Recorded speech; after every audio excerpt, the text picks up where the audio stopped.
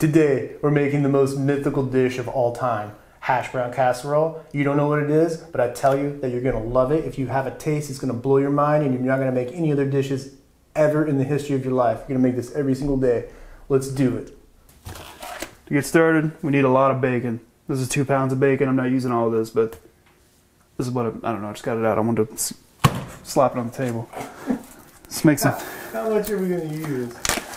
The original recipe said 1 pound. I like to use a little less. So we're gonna get our bacon in here. This is thicker cut bacon. You can use whatever you have.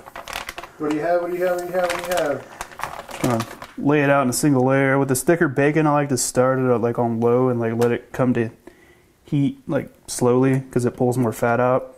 It renders out a lot of fat and it makes it, I don't know, chewy. I think I like chewy bacon. I don't like crispy, super crispy bacon because we're gonna bake this and we're just gonna cook these.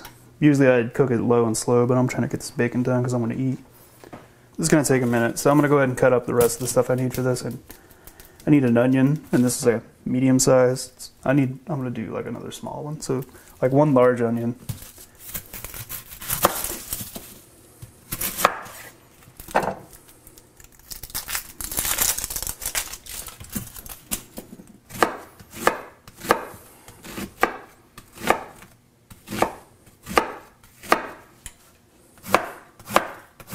I'm going to chop this up somewhat, you know, maybe not a mince, but like chop somewhat fine. It's up to you. You can have it. This is going to go in the sauce that goes over the hash browns. If you want big chunks of onion in it, go ahead and leave it if you want. Definitely smells some pork product of some kind. You know, bacon, pig, oink oink, police officer. I used to do the same thing when I was your age. I'm going to throw garlic in here too, I think. I don't think garlic's in this recipe normally. It's a holiday recipe that we make during the holidays. It's a family thing. I change it up when I make it. But I like garlic in like literally everything. I could put garlic in ice cream and I'd probably You're use it. doing audible right now. I like to change it up because I mean we only make it once a year. I might as well, like usually once or twice a year, you know? I might as well change it up. Try something different. Maybe I'll like it more.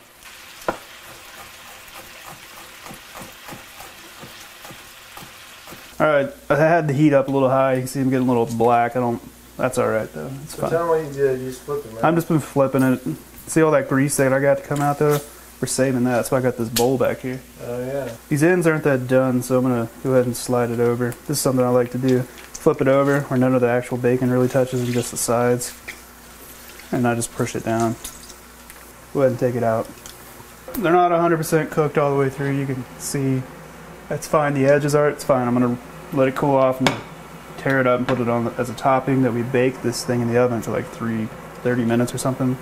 It's perfectly fine. Alright, this grease, I'm saving that, so I'm going to put this in this bowl, hopefully not burn myself. I need to, you should strain out those little pieces of stuff there, but I'll try not to get any in there. If you're going to save it, you don't want those.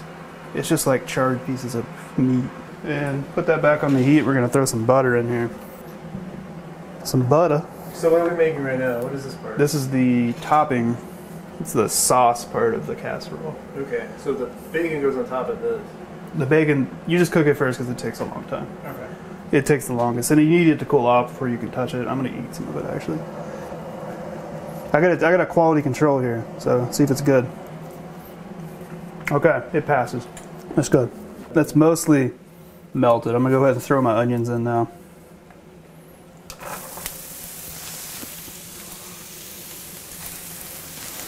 Oh, that smells so good.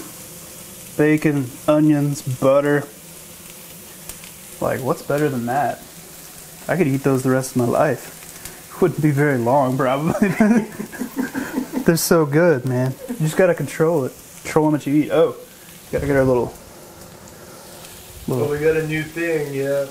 Spider-Man. It's the coolest thing. So. Get back in there. Only thing about this dish, since you're making bacon, you're sauteing a lot of stuff, you might have some, you gotta clean off your stove maybe a little bit afterwards. But you could also bake bacon in the oven. I've never really done that, but I've done it and I don't really like it, but some people like cooking bacon like that, since you gotta cook a decent amount. Since this is really thick, that's like 1 pound of bacon actually, but it's really thick. If you have thin bacon, you have like almost 12 or 16 tiny slices. So it's hard to cook all that in a pan. Okay.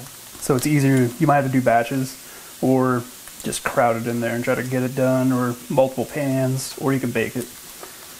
I like the thicker stuff. Less work. You just got to cook it a little longer because it's thicker. Just going to cook these until they're kind of translucent. And then I'll throw my garlic in. Actually, I'm going to throw my garlic in right now. You're going to leave the garlic out. Normally this recipe doesn't have garlic. Garlic goes in everything that I make almost. So now, let's go ahead and throw that in there. Yeah, you can leave this out. I think it'll be good in here. Stir it up a little bit. Alright, that's smelling pretty good. It's cooked pretty well. So I'm going to go ahead and put some pepper. Oh yeah, listen to that. Some salt. And let's go ahead and do the next part. Pretty sure it's this first. I don't think it really matters which the next two ingredients you put in there, which in what order, but What is this? What is this? I'm putting cream of celery in right now.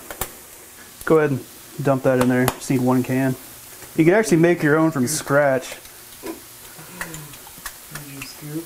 It's like, it's... It's all over the counter. You could use a scoop. Nope. Oh. It was about to come out. Oh, I didn't get any anywhere. Oh, That was onion. Doesn't look that great, but just go ahead and mix it in. It tastes amazing. Then once it's incorporated, we add our last ingredient to this. The last ingredient for this, sour cream. This is 16 ounces. I don't know if we need all this, but I'm going to dump it all anyways. I think we need all of it. That's a different container than normal. No, it's not. Normally they're flat, right? No. Oh. Sour cream? The one I get is. No. No. Sour cream isn't. Sour cream's always comes in this kind of container. Oh. I guess if I'm not going to reuse it, I'll just put this in here.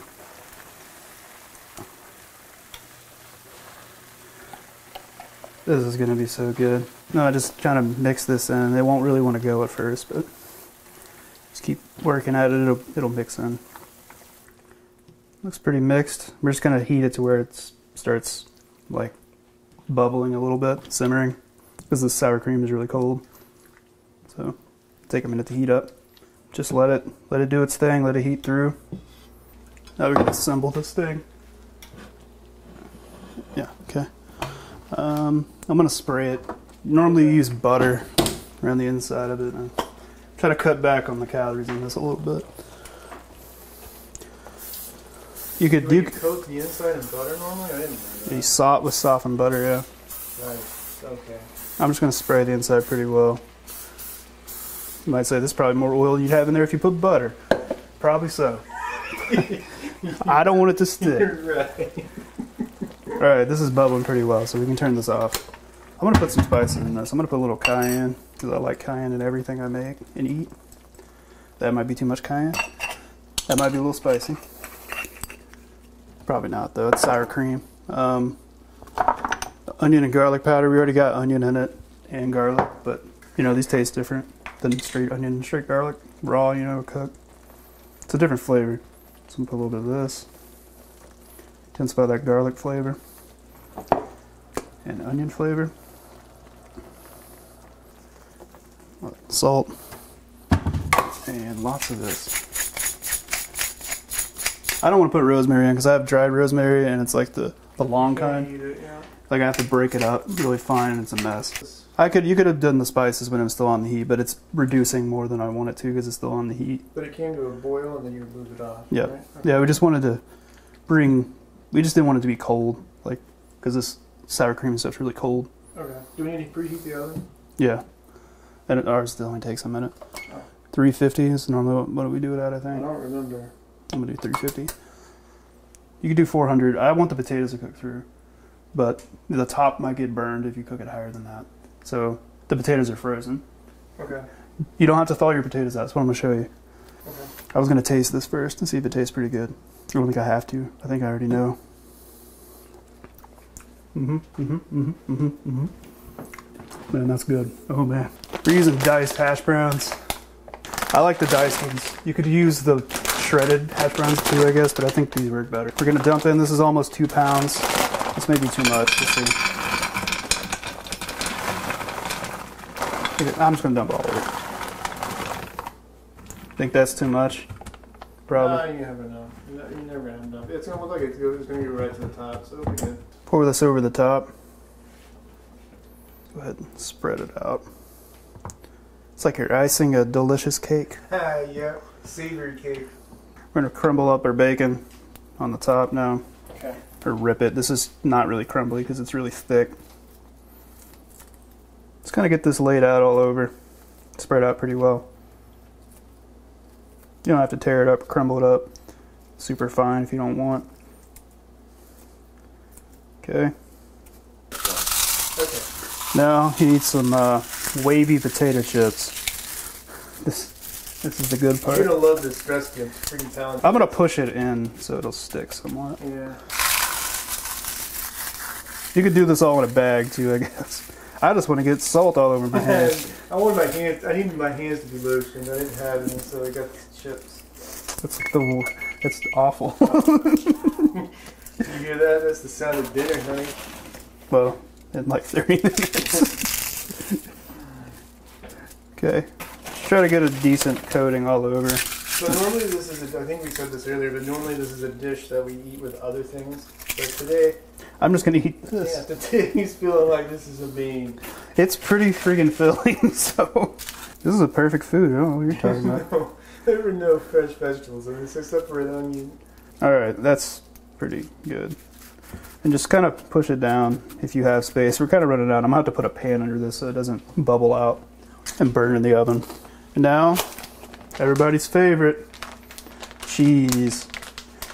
Cheddar cheese is usually what we use. Today I got a sharp cheddar. You can use mild pepper. You can throw pepper jack on it. You can throw whatever you want on here. Just cheese. Melty cheese. Cheddar works really well though. Oh yeah. Oh yeah. That's nowhere near enough cheese. Just want a good layer of cheese all the way around. I kind of wanted it to the edges. Maybe they'll stick. Get a little burned cheese on the side like our pizza. Alright, I'm going to say that's pretty good. Normally, actually, you put butter on this like I was saying. I don't know why. This is already super unhealthy. We don't need that butter. So, slide it on the middle rack. I don't even know. There we go. Alright. We're going to bake it. Oh, I need to slide some underneath it too. Oh yeah. We're going to bake it for, I don't know, 25, 30 minutes. We'll put 25. It'll be bubbling and the cheese will start browning. And then, whoa, what is going on? This is if you overfill your pan. Your pan's pretty close to the top. This bubbles so it could come out. Put like another pan underneath it. So in about 30 minutes, I don't want to get this any browner because the more you brown it, it's okay, but like you can kind of, it kind of makes the cheese layer a little tough. You just want to see the bubbles around the outside happening. That means the inside's really hot and boiling. So as those hash browns were frozen on the bottom. And if you see that, then it's cooked. Catch you in the tasting lab. So I'm gonna go ahead and serve some up. Actually, what are we doing? What is we doing, baby? I only have one kind of drink because I'm with this. You want that? One drink only. It's like my favorite like soft drink. Other than Coke sometimes. But, all right. I'm gonna go ahead and serve some. All right, I'll talk a little bit about this dish while he does it. So like, this is something that I don't know. This can't like. I know some of our cousins. I know who gave it to Mom. Okay, it was our cousin, right? One of our cousins. It was on our mom's side. Her cousin gave his wife gave it to us, and we never had it before that. That was probably I don't know. We were probably I was like 10 or 12, maybe. I don't remember. And now I'm like 75, so it was a long time ago. But anyhow, this dish has since then, I guess our dad's obsessed with it because every time we have, massive family dinners, this always is the dish that everybody wants. I think I messed it up a little bit. See, I kind of separated. It's fine. You can just break it up with your knife. But is that because you should have put the... I think I put the layers together wrong. I don't know. I always do it wrong. But it still tastes the same. It's just, it's separated. So the chips should be on top? Maybe. The cheese might need to be on the bottom as like a foundation to grab everything on top. So put cheese first. And then or bacon can be on the bottom, but then cheese and then chips. Okay. I think it won't separate as much because this can't stick to the bacon very well because it's like. We never wrote this down. I make it different every time. Yeah, and then he also does a variation where he makes everything from scratch. All right, tell me about it. Oh my god. Is it good? Because you added things to it this time. It's so good. Onion and garlic and sour cream, celery, cream of celery. These hash browns are all cooked through and they're not crunchy, they're just soft. They're good, man. It's just good. This cheese, dish, like I said, like bacon. You're gonna love this. You're gonna love this dish. I promise. It sounds weird. It's weird. It's like honestly, this recipe is freaking weird because it's like, let's take a bag of chips and crunch it up and throw it in the casserole. But I'm telling you that this, because you like all these things separate. I know you do. So when you put it together and you bake it, I mean, casseroles are amazing. Casseroles are like one of the most amazing meals of all time. It's honestly kind of like a loaded baked potato with a few extra things in it. But it's like it only takes like 45 minutes with cooking all the bacon and baking. That's all it takes. Yeah. And then you're done. And this is also a recipe you can probably improvise. We've never made it with tater tots, but I'm assuming that this would be really good with tater tots. That's the type of dish in, like, I think in the Michigan or Wisconsin, somewhere up there, they make tater tot dish is what they call it. Oh, or hot dish. I made that once. Yeah. Yeah. I think tater tots would work in this great. There probably is a version of this with tater tots already. Yeah. See, I'm just eating the potatoes without the cheese layer. Like, they're freaking just good on their own. That cheese is like icing on the top. Just need a little bit because it's like, oh, I'm getting some. This is a savory cake right here. Savory cakes. You can't eat this like I can only make this every so often. You eat this every day. It's really filling. Yeah. All right. So then you chose this. Why did you choose this today? Why don't we do this today? I don't know. Is that like a crank, like a hankering? Craving, hankering, a crankering, a hankering, and a craving for this. Like I just woke up. I was like, I want that. That sounds really good. I'll have that. I think I'll have that. What's your difficulty on this? Easy. Easy. Your rating's easy on this one. Yeah, I mean the hardest part was cooking the bacon, which honestly isn't that hard. If you cook bacon before, just cook it till it gets somewhat brown. Try not to burn it. You gotta flip it, like, and don't burn yourself. Like that's all it is. All right. And the rest of it, you just mix in it. You cook in the same pan, draining off the grease from the bacon. I recommend you do that. Put butter instead as your fat. That might be hard. I don't know. You might spill it. Try not to spill it. So overall, it's pretty easy, right? It's really easy. All right. And then servings wise, I took a. He's a big boy. He's gonna eat a big one. I haven't eaten but like one thing today, so I took a big portion. I might eat a little bit more when we're done filling this, but I'm gonna like restrain myself because this is actually really filling. Yeah. And this is more of a side dish, but I'm gonna eat it as a meal. So, but you think I would say that like you could probably get like at least 6 servings out of this, 6 to 8 servings, depending on how big of a serving size eater you are. We got about 6 more in there, maybe. 5. Yeah, I'd say you got a few left. So then rating. I mean, okay, I have rating up here, but that's for like difficulty. But in terms of how epic this dish is, this is like one of my favorite. The most epic dish of all time. Like I said, I don't know what I called it before, but. It may not be that pretty looking to you. Oh. It may not sound. If like you like cheese, you like potatoes, and you like bacon and cream and butter. Sour cream. Well, I don't know what else went in there, but like, this is your dish. This is your new favorite dish of all time. It's the hotness. It's new hotness. So, yeah. So you're gonna love this dish, and so ratings like 5,000 out of 10. Substitutions or changing anything? Substitutions. You could use different hash browns, I guess. Or you could actually cut up potatoes, like raw ones. But if you do that, you need to parboil them first. Or bake them before you pour all the toppings on. Because frozen ones are already cooked, normally, or they're partially cooked. Really? So they'll cook through. But if you put raw ones in there, I've done it before. I was thinking they would cook. Before the top got done, they didn't. So if you do that, you got to par-bake them or par-boil them or something. Could you put them in the same? Could you put them in this thing? Yeah. Put it in the oven and then bake it and take them out and put all those stuff on and put it back in? Yeah, that's what I'm saying. Like par-bake them in this, and then when they feel like they're cooked through, like poke them with a knife or fork. That'd be a cool way to do it. Then pour all the toppings and start making the rest of it on top, and then put it back in. You could do it that way too. That would work. You could change your cheese. If you like different cheese, you could actually make this vegan, which we're going to do a vegan video of. I came up with a vegan version of it. It's the most amazing recipe of all time. It's actually, I like them both equally. Like this one's very bad for you. That's a high praise for a vegan version of a recipe. It's all from scratch though. This one isn't really, it's from scratch, but it's from like cans, which is great. I love this. Scratch fever. But that one is like from scratch. Like I think if you're vegetarian or vegan and you want a new side dish, that one, you will love that one. So when you make that and people will love it. If they're like, I don't want to go over to Chris's house. They're doing vegan Thanksgiving, vegan Friendsgiving. No, people come and eat Thanksgiving with us because our freaking Thanksgiving is fantastic and it's vegan. But we also sometimes we have meat. I make this for myself. But it's, you got a little bit. You got a little bit. Oh, would you make this again? Yeah, we make it like 3 times a year. We make it like 3 times a year at least. Mm-hmm. This thing, we don't make it too frequently, like because like you said, it's like I don't know what the calorie count is, but it's pretty high. I guess I could add it up in the recipe. All right, so I think this is good. This is like the greatest dish of all time. Like I said, I'm stopping myself from getting more right now. So I think I'll get sick. You'll make this first, and then when you're done making this and you love it, go check out our other videos. We got pizza, we've got Tex-Mex, we've got. I'm pointing at the camera like I'm like Hulk Hogan over here. Listen here, brother. We got a vegan burrito, epic ultimate vegan burritos. We got nachos. Vegan got pizza. We got meat pizza, vegan pizza. Oh yeah, nachos. Forgot about nachos. Yeah, we got Japanese food. We got. We did Chinese food. We did pho. Yeah, we got Vietnamese food. We got all kinds of stuff. Go check out our other videos, and I'll guarantee you're gonna like them. You're gonna make. You make them, people are gonna love you, and that's what you want. Go make our videos. You're gonna love them. I promise. I'm rubbering your glue. Right, I won't stick on you. I'm done. Turn around. We're out. I say good day, sir. I say good day.